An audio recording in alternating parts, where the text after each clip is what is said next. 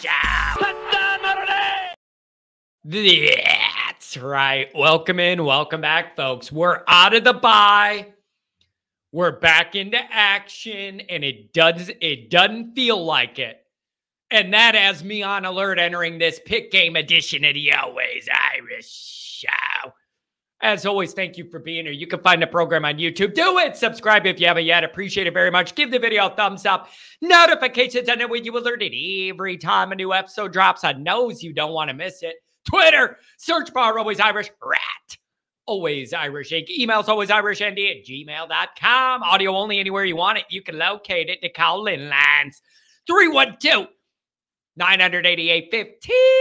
You tell Johnny, oh, Michigan's illegally heard and seen. Oh, I like that.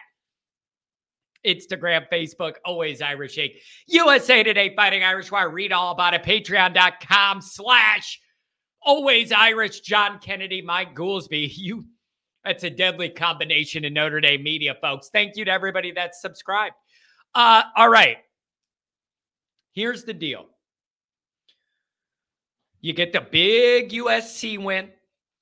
Love it. Enjoyed the hell out of it. They are melting down. It's gorgeous. Then we're in the bye. USC loses to Utah.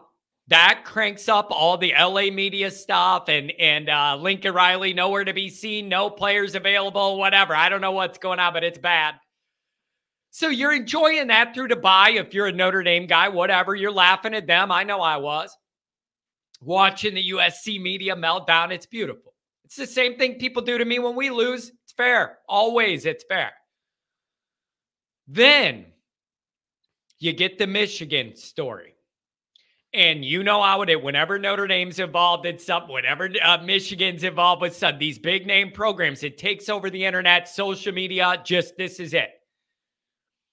So what I'm feeling is, as we progressed into this week, getting out of our bye and back into gameplay mode, all the attention has been on Michigan and what's going on there and all those narratives and all those storylines. What's true, what's not true, how big of a deal is it? All those debates.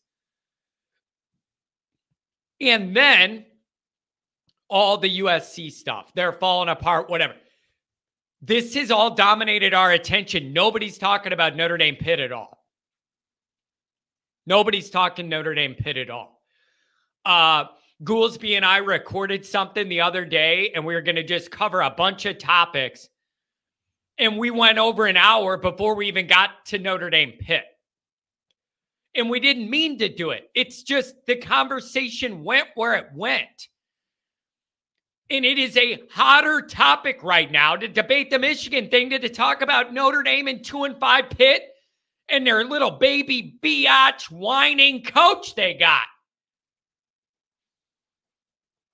So all I'm saying is we need to all wake up and realize Notre Dame's got a game to win. And they got to go 4-0 on the back end of this season for it to be a success, in my opinion, to any extent. The maximum extent success ended first week of October. You had 2 losses, you're out of the playoff. You're done. You're done. That's all Notre Dame plays for. You're dead.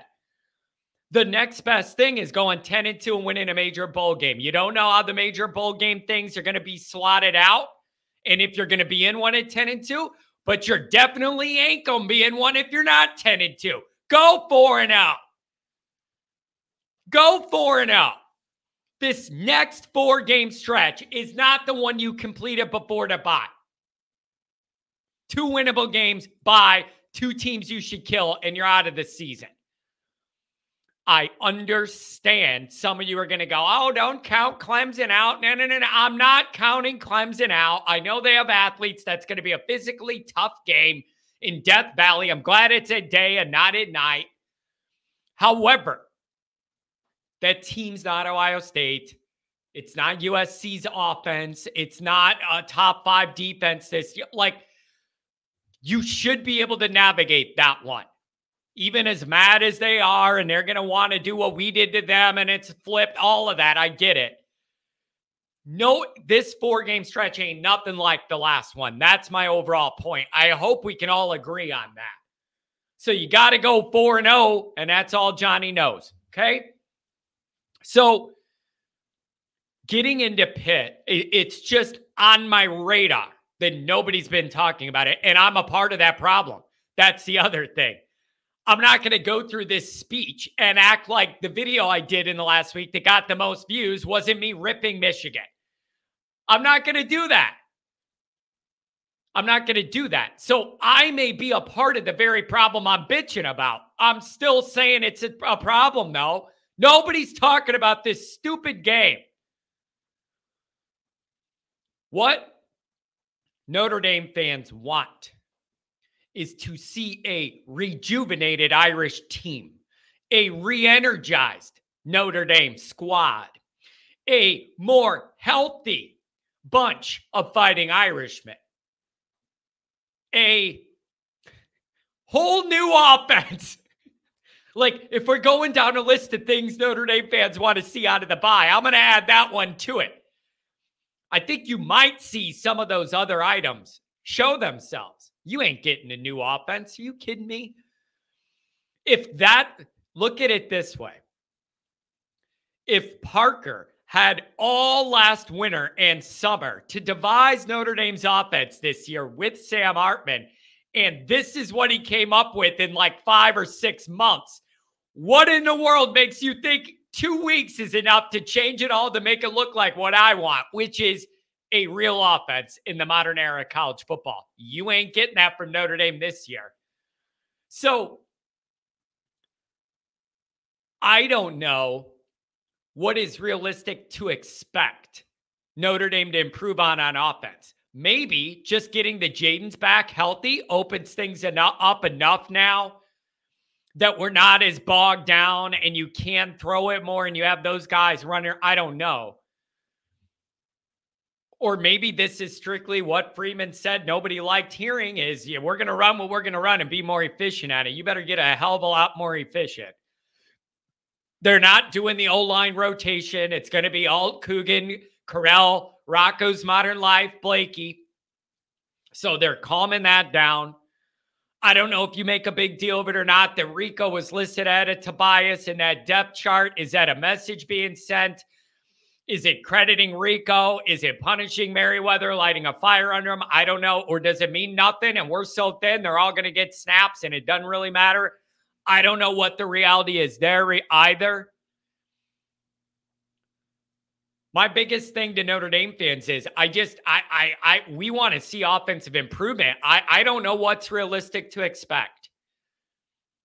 And I'm not saying that positively or negatively, like I'm not insulting the coaching. I just don't know in one bye week and then you prepping for Pitt, I don't know how much I could expect to change. There better be some wrinkles. That's what the bye's for. So there better be some wrinkles and some better efficiency. The other thing is, listen, Pitt excites nobody. Nobody's excited to see, oh, wow, Narduzzi's coming to town. I got to watch that one. No one cares about Pitt. They're not good at football. They're 2-5. They have a crybaby, whining bitch coach. Okay, nobody's excited about Pitt. Notre Dame better not sleepwalk after the bye. That's my number one thing. Before I even worry about the offensive efficiency or whatever. You just can't have... I know you needed the bye. Notre Dame was beat up and exhausted, emotionally and physically, just like the fans. Everybody knows that. I just don't want it to be where we're too far out of our routine and we're too far out of sync of the week-to-week game day stuff to where you're midway through the second quarter and it's a 10-7 ugly game against Pitt when they're 2-5. I've seen Notre Dame play those Pitt games my entire life where no one in the world thinks they're great or that good. They're not in the mix to win any diddly-poo anything. And they're playing Notre Dame down to the wire. I ain't here for that. I'm not here for that. After the 4 weeks we went through before this bye, buddy, no one is in the mood to see you sleepwalk into this one. It's at your place. I don't know what the weather's going to be, but I think the days of it being 68 and sunny in Notre Dame Stadium are over till next year. Going to be a kind of a gray late October day against a 205 opponent nobody cares about. You're not in playoff contention. The last home game was popping because it was USC. This ain't that. I just want to avoid that. It would be really, really great to see Notre Dame come out, recharge, re-energize, ready to go, prove a point. And if you do that, here's the other part of it. If you present that way against Pitt, I'm going to be in a better mind frame to think about what you're going to be able to maybe do against Clemson. If you play good defense against Pitt and the offense scores 17 points again against Pitt, that's going to change the narrative and the concern level going into Clemson, because you could lose to Clemson easily. Like, Notre Dame fans would be fooling themselves after what we've seen, and especially offensively, to think, oh, no problem at all going to Clemson. You're an idiot. Like, I know they have problems. We have some of our own. We have some of our own. They're not as severe as what they're going through, but we have some of our own issues. If you don't play a good game, you're going to be in a dogfight the whole time and maybe lose to them at home. And then you're down to 3 losses.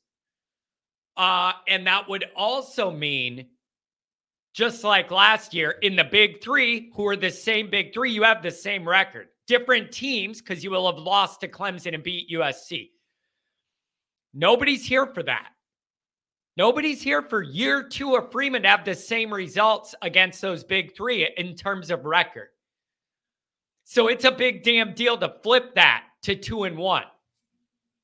Okay? So I just want Notre Dame to show up, energized, ready to play after the bye, get pumped up, try and go 4-0. Pitt's not good. I mean, their last loss was just absolutely excruciating. Bad football. You're scoring 17 points against Wake, and you're losing to their 3rd string quarterback. You got issues. You got issues. And again, the juice, there would have been juice to this game if Phil was the quarterback. That would have been the narrative. That would have given you the juice. Him being demoted to tight end, there's just there ain't nothing cooking for this game, folks. There's no angle. Phil was the angle. Narduzzi being a whining crybaby is the only other angle I got, because there ain't nothing to care about with this Pitt team. Now, as I say that, here's the flip side of this. Out of one end of the mouth, I said nobody cares about this bad Pitt team. They beat Louisville 38-21. So what do I know? I look at Pitt's record overall, and I look at all that. They're a bad football team. They had no problem piling up 38-21 against Louisville. Now, I realize the transitive properties of football. You beat them and they beat us, so then you would beat you. I realize that's not a perfect science. And I also want to say, in a lot of ways, Louisville losing that game made to Wake, or to Pitt rather, it made the most sense in the world. Louisville's not used to being on top, not used to being king, not used to having all the big headlines, not used to being ranked that high. So they had their Super Bowl against Notre Dame, beat us, read their own headlines, sleptwalk into the next game, and got beaten. It was all over. That's how fast this stuff turns. That is evidence of a team that was not prepared to handle success. They beat us in that Super Bowl, and emotionally, physically, and mentally forgot you had to show up the next week. It's a story as old as time itself. So while I could totally understand why that all happened, I would be doing the wrong thing if I didn't just mention they beat the team you couldn't beat 38-21. You could have made the playoff with that 6-inch loss to Ohio State. But having your second loss by the first weekend of October, you're dead. That's a killer. You're dead. And so I need Notre Dame to show up. Seabell Flemister, the running back, very familiar to us. Shane Simon out there as well. Philly Special as the backup fifth string tight end, whatever he's doing. I don't know. I went over a couple numbers in the Wednesday call-in show. And I want to go over, there's a couple interesting things to note here for the Pitt game.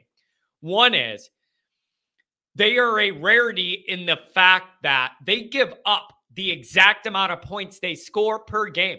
That's a little atypical that it would land exactly at the same. It's like 24.5 points. They give up and they're scoring. Yards per game on offense, they're 115th. There's only 130 schools? Not good. Rush yards, 114, not good. Good luck, SIBO. Pass yards, they're in the top 100, 92nd, but not good. Offensively, they're not good. They're not good. I'm not Vilu. I don't know what that name is. The quarterback, I ain't afraid of him. And he threw the ball 45 times last week, man. Good luck if you're going to. They can't run the ball. They can't run the ball. 114th in rushing. Notre Dame's good at defending the pass. This guy dropped back 45 times, bro. I can't. That's a bad combination for them. But if they're not able to run the ball, they might feel like that guy's got to throw that much. And that's playing into Notre Dame's strengths. So, defensively, I really like the chances Notre Dame could have a good afternoon.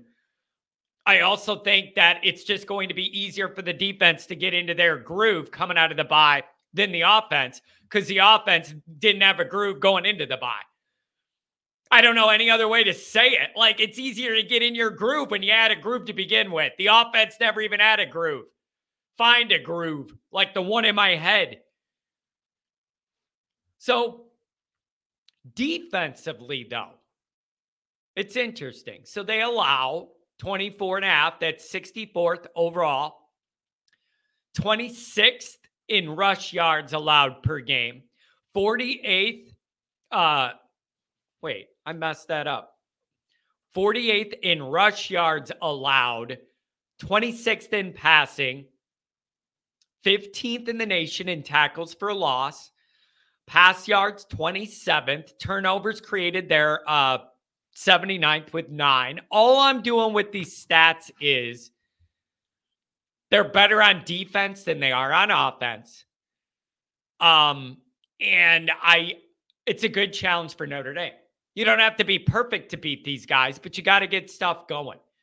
And this offense just has to have a different gear to it, a different look to it, a different vibe to it. There has to be some change. I realize you can't get 4 new wide receivers in here over the bye. I realize you can't expect Parker to rethink everything. Give me something, bro. Give me something.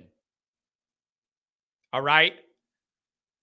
48th in rush defense, 15 in tackles for loss. This will be a good little challenge. So if they do have a strength, it's on the defensive end. Energy. It can't be we're zombies. It's Halloween and we're all zombies out of the bye. I'm going to lose my mind. I didn't wait a half a month to see you play again for that. Come out ready. Come out crisp. Come out physical. Play good defense. Be more efficient at offense. Show me a few more things. Am I asking for too much? You can't get to 10-2 and you can't get to 4-0 on the final part of the season unless you win this one. Gotta have it. Need to have it. Beat the hell out of Pitt. They're annoying. And Narduzzi sucks.